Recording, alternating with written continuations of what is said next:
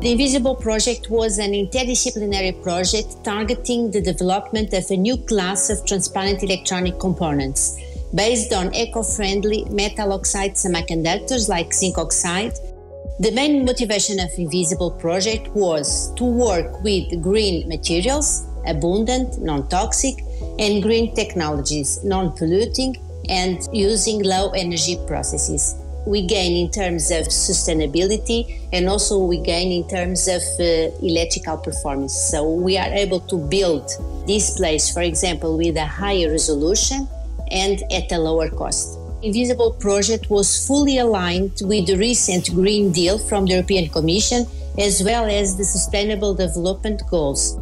Transparent electronics is now a very well-established technology, because also we can exploit the use of these materials not only for the display area, but also for other integrated circuits like memories or other semiconductor devices. We can use this technology for smart medical platforms, for new types of energy, for smart packaging, and also for the automotive industry.